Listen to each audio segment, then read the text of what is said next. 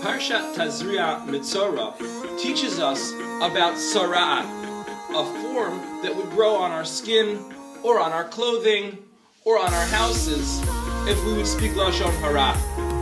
Imagine with me for a minute, in today's world of high technology, what would it look like if we spoke Lashon Hara using our computers, our phones, our iPads, anything?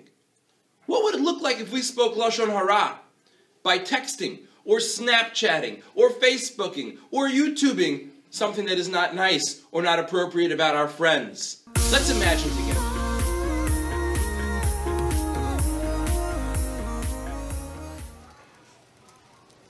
What's that?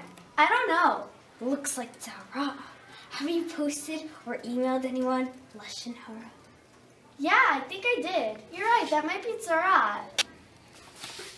What's that? I don't know. What's that? I don't know.